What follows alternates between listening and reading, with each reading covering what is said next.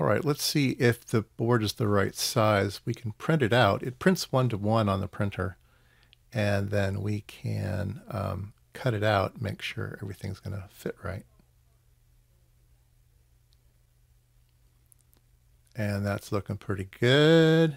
That lines up on that side, great. And on that, yeah, the right one looks okay, but the left one is way off over there. All right, we gotta fix that.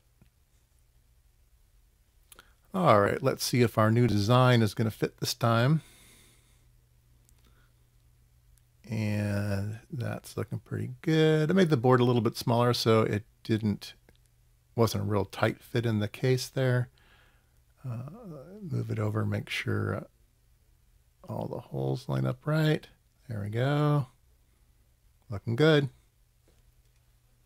All right, so the last thing on the bottom here are these kind of routed out standoffs, these hogged out standoffs.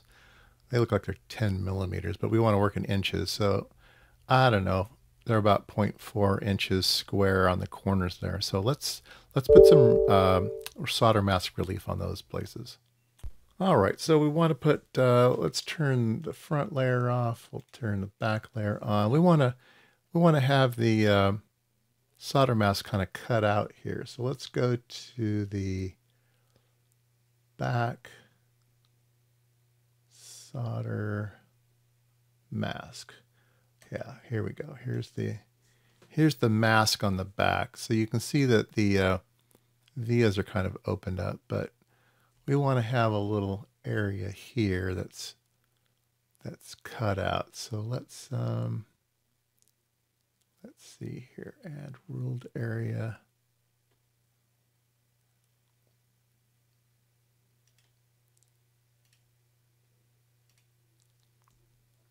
How do I do this?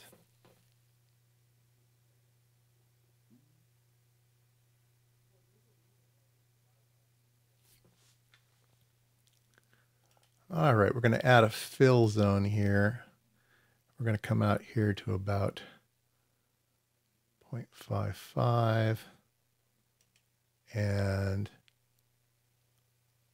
non-copper properties back mask. Okay, and then we will draw this little box here, close outline, and we'll hit the B button. I think that will do it. Let's see if that did it or not. View, 3D viewer. If we flip it over on the back, yeah. So now that's exposed. So we'll have an area here that's bare copper. Yeah, let's do it on all four corners then.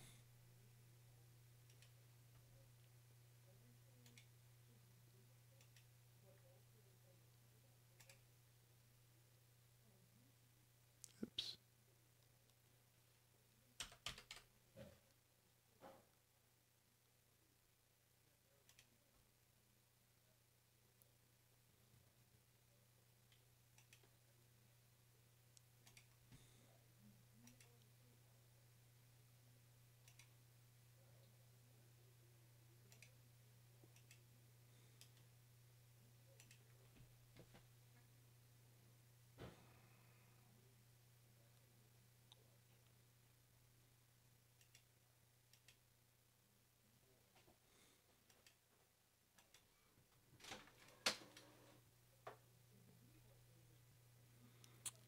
All right, so I had to push the B button to fill things in. Things don't look quite right here, do they? No, I guess they are. Make sure these are big enough. All right, and hit the B button, it fills them all in. And then when we go to the 3D viewer, it should look good on the back. Yeah, it does.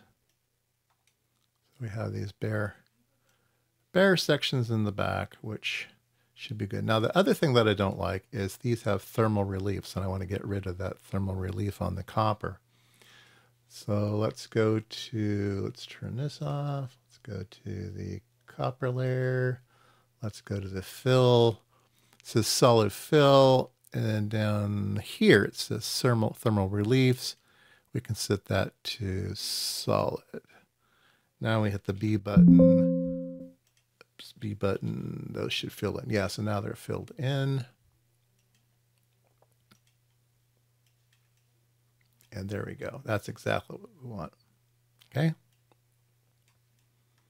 Looking good. All right. I don't mind these on the top because it's stitched, so no problem. All right. Looking good.